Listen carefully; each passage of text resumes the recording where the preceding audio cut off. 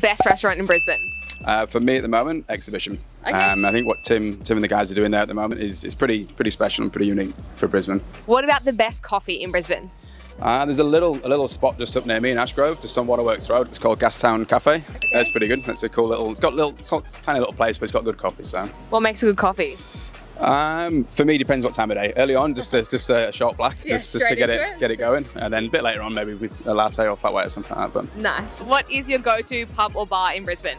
The Hope and Anchor. Okay. In Paddington. It's a cool little spot. It's like an old English style pub. They've got like a little courtyard and stuff, so it's pretty good with the dog on a Sunday for some afternoon beers and stuff. So yeah. And as an English guy, you give it the tick of approval? Yeah, definitely.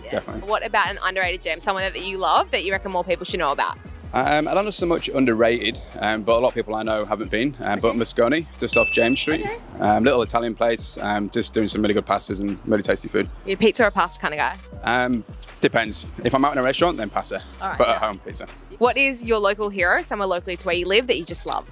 There's a wine bar up the road from us. It's called Wine and Larder. I used to work with Mark at Goma back in the day, and he's doing some pretty cool stuff up there. It's just a good place to go for like a nice tasty wine. Do you know what I mean? Yeah, and the food there? Yeah, it's nice. It's all like kind of wine bar snacks and stuff like that. So it's pretty easy going, but just a good place to chill, and it's always pretty relaxed and pretty nice. Yeah, good place to hang out in spring. Yeah.